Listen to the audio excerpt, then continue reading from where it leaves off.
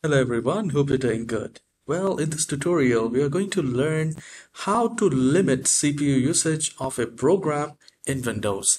Now, this will be a very handy thing because if any of your application is taking too much CPU resources, so this will be very helpful.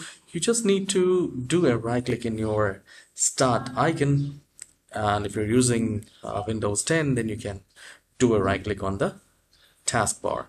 So I just have done the right click on the start icon and I can go to task manager, and here we have many options and we need to go to details tab. So here I have found the details tab and I'll click on that. Now let's say if my explorer.exe or any gaming or any application which I want to limit, then what I can do is I just need to do a right click on that particular application which is running, and then after doing the right click I need to go to the set priority. So from here you can select normal, you can select below normal, or you can select low.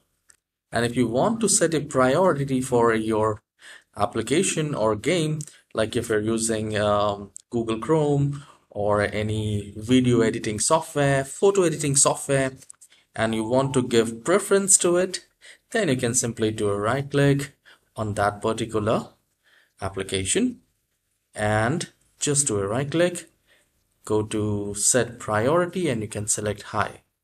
So I would not recommend to go for a real time because it will start using the CPU usage in real time basis.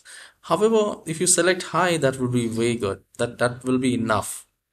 But even if you want to select real time, you can just test it out. Just for the test purpose, you can try real time. However, high is enough and you can select high like that.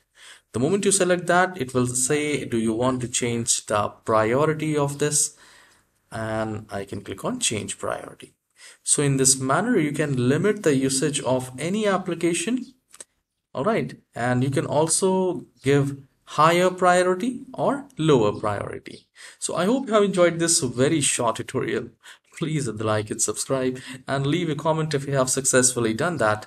I'll see you in the next tutorial. Have a wonderful day.